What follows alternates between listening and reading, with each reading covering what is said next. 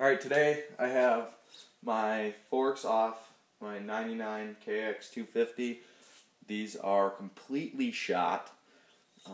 As you can hear, if I shake it, you can hear the spring rattling around.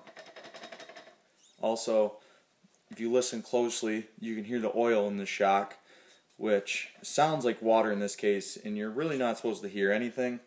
Also, I have these set on 2 clicks from as hard as possible, and I mean I can compress them almost all the way. You can see there's oil on the shaft, dust seals are leaking, and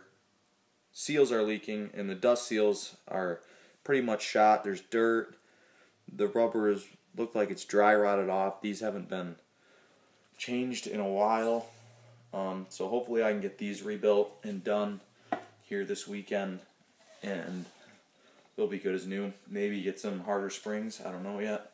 But yeah, fork's junk. I just need to get them rebuilt.